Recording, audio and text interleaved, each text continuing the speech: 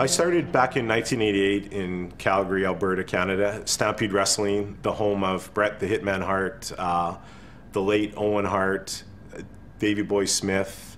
The list goes on. I was in the gym. I actually played football, and I went down to the States, California, and was going to play college football.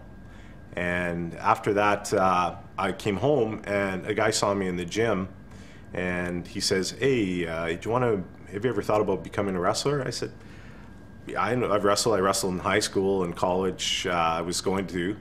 And he goes, "Well, do you want to?" And I said, "Well, where?" And he says, "Well, come down to the pavilion," which was where Stampede Wrestling was held. And from there, that was back in 1988, and that's when I started.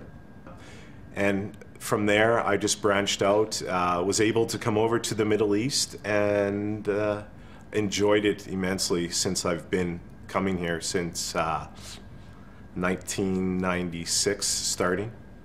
I came to Qatar back in 1999, and this was my first time in Qatar. Loved it. Mr. Ali, he did see me when I did come into Qatar as a fan of wrestling, but now he's on the other end, and as the chairman of QPW, it's going to be a go, and it's going to be very successful. It's not going to be a one-time thing. It's going to be a long-term project.